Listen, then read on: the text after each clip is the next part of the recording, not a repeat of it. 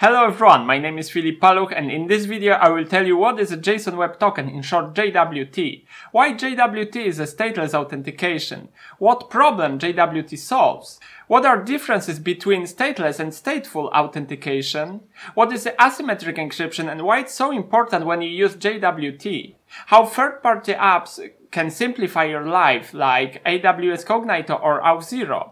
What are the consequences of using JWT? Welcome to the ifs&whiles channel. You can use acquired knowledge in any language, so let's start.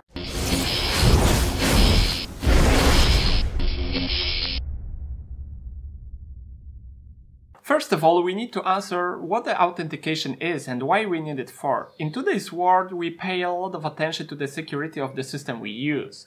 It's crucial to check that the person performing operation is entitled to do so. When you log into your bank website, you need to enter the username and password. Bank recognizes that you are you and gives you the access to your account. Once you have successfully logged into your bank website, you can execute further operation without re-entering the password until your session is valid. So let's describe quickly how such solution can work. Authentication has been stateful affair for a long time. Let users input their credentials, generate unique session ID, store that on the server side and return to the user. From now on, all the requests are sent along with the session ID to the server that stores login data in memory or in centralized place. User session can be stored in a memory or in centralized place. In case of memory, there is one problem because all subsequent requests must go exactly to the same server, to the same application.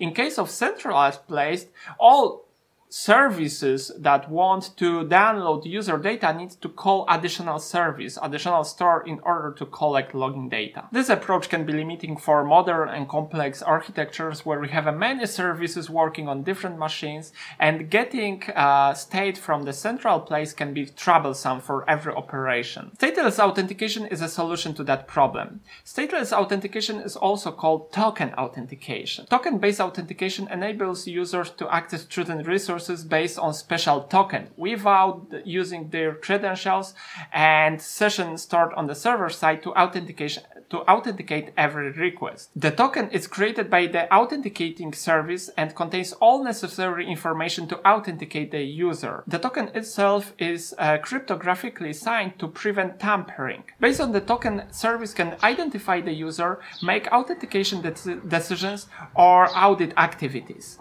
Do you like my movies? Please don't forget to subscribe the channel and click the red bell to get a notification when a new film comes up. Thank you. Let's dive into JWT tokens. JWT is an implementation of stateless authentication. From documentation, JSON Web Token, JWT, defines a compact and self-contained way for securely transmitting information between parties as a JSON object. This information can be verified and trusted because it's digitally signed. JWTs can be signed using a secret with the HMAC algorithm or public-private key pair using, for example, RSA. The names may seem complicated, but don't worry, I'm going to explain you everything in a simple way. There are two most common scenarios where JWT tokens are useful. Authorization, probably the most common use case for JWT.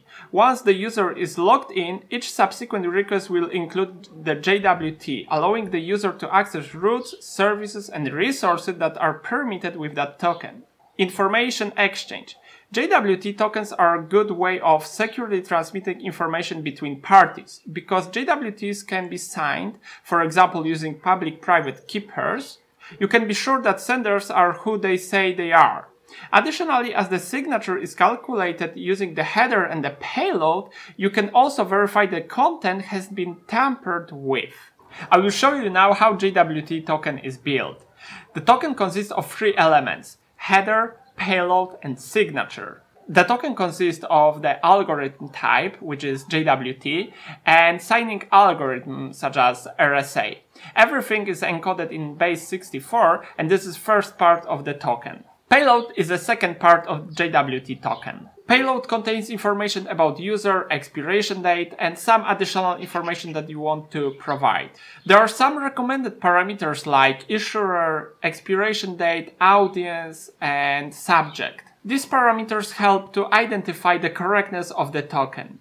If you are using some additional third-party applications like Auth0 or AWS Cognito, for sure in the documentation you will find how to use those parameters and how to validate them. Signature, the last part of JWT token and the most important part. The signature is used to check that given data in header and payload section have not been modified along the way. You have two possibilities how to generate the signature.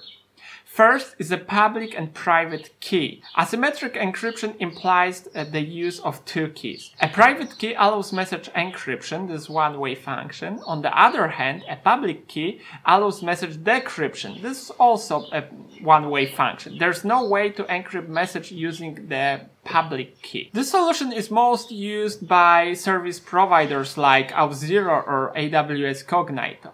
Only service provider is responsible for storing private key, therefore it's impossible to forge the token. Authentication service is responsible for generation of the token, and your application then is using the public key in order to decrypt the message and validate the content. The validation consists of comparing the header and payload section with the corresponding header and payload section from the signature. The second option uses hash function with provided secret key. What is a hash function?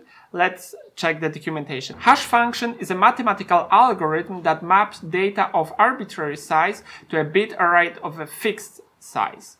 It's one-way function, that is a function which is practically infeasible to invert or reverse the computation. This method assumes that secret key used to generate the signature is held by the authentication service but also by your application. In this case, signature is calculated based on three fields: header, payload, and secret key.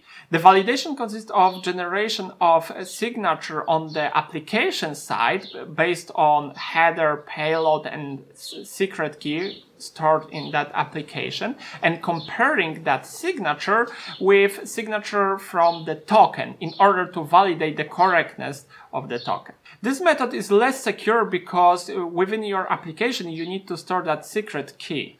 Okay, you already know what is stateless authentication, how JWT token is built, and what problem it solves. Now let's talk about how to use JWT in practice. Once the user successfully logs in with their credentials, the token is returned. From now on, a token is added to all requests when user wants to access to protected resources. Usually in authorization header using the bearer schema.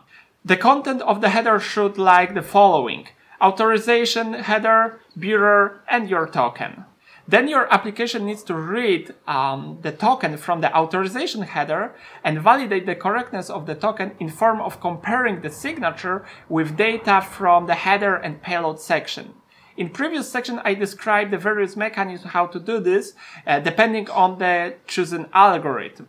As I mentioned, security of our application is super important, so it's worth to use solutions such as Auth0 or AWS Cognito. Thanks to this, we are not responsible for storing sensitive information on our side, such as user passwords, and take care of their security. Instead, we can delegate that responsibility to third-party solutions that are definitely much more secure than that we could do. Like you can see on the diagram, AWS Cognito is responsible for storing user sensitive information such as passwords, and also is responsible for token generation. So in our application, we only collect the public key provided by AWS Cognito, and we validate the signature of the token. We don't store private key on our side.